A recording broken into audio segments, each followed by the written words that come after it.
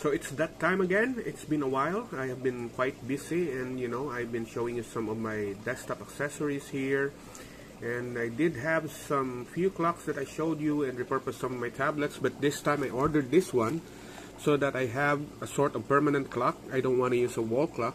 I rely on digital clocks that are synced mainly on my computer clock or Android clock or whatever clock that it is synced to. But this one today arrived. This is my order. This is actually a clock. You already saw it in a thumbnail, but let me show you while I open it. Right, they marked as fragile, so just for you to share with my experience on actually looking at it for the first time.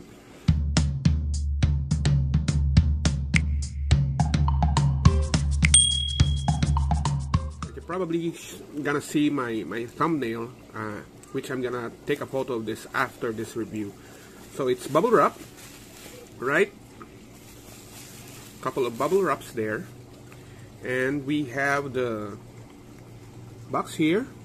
It's named Amir electronic clock. I like the look of this one, that's why I ordered this one. There are a few versions of this, but if you like the same kind of look that I have for this clock here in this size, it's called an Amir electronic clock.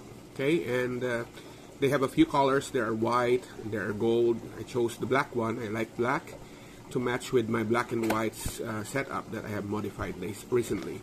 So after you open it, right, I'm just gonna raise up my light a little bit just to make sure that I'm pretty well lighted when I open it up. Alright, there you go. So after you open it, you'll be shown charging cable, right? There you go.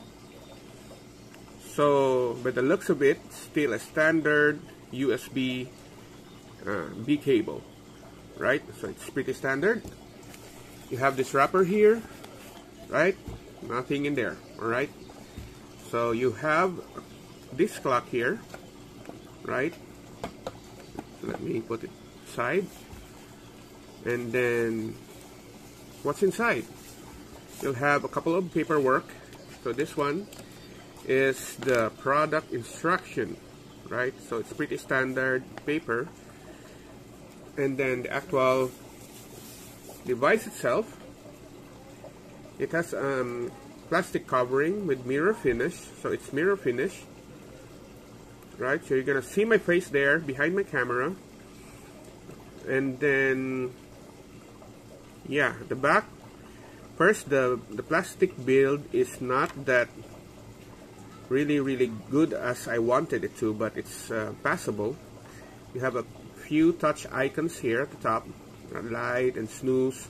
These are touch sensitive area, and at the back you have the volume control, probably for the alarm clock, speakers here, a reset switch, you can probably plug a USB here. Then you have the charging area, it's chargeable, on off switch, dimmer light, settings, sub 24 settings, alarm, all of those stuff. It's basically this big, so it's around 6 inches, yeah, half a foot. And then let me try turning it on if this is pre-charged. Alright, you already have the clock in there. Okay, so there you go. It's currently set for 24 hours, so let me push the button for 12:24. Now it's 12 hours, and it's telling me it's currently 1:41, which I'm not sure if it is. Yes, it's right, it's 1:41 actually. And then yeah, just put it in there.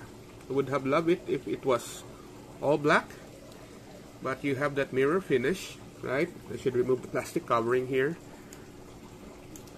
There you go. Yeah, so the mirror finish is kind of cool, right? But then again, I would have loved it if it was all black. So let me try out the top button here. I'm not sure what this is for. And when you want it to turn off by itself, then you can activate it by touching here, and when snoozing the alarm. So yeah, that's the function for that one. So currently it's probably set up as permanent light. So I heard it will last for half a month, so that's good. And you'll charge it after that. And I'm not sure if you can adjust the brightness, but there's a dimmer switch here. So let me try the one. So you can dim it, right? Yeah, you can dim the light, or you can max it out. So the maximum brightness is gonna be like this, right? The minimum brightness is gonna be off, right? You see there, it's off, minimum. A little bright. Yeah, if you want to save more battery, then you can settle on something that's visible, but the brightest that it has is gonna be this one. So I'm just gonna go to the middle to make sure that it lasts longer. So yeah, okay, so that's cool. I think I'm gonna add a rubber feet here just to make sure that it doesn't move on my table. So that's pretty cool. If you need a clock, then there you go.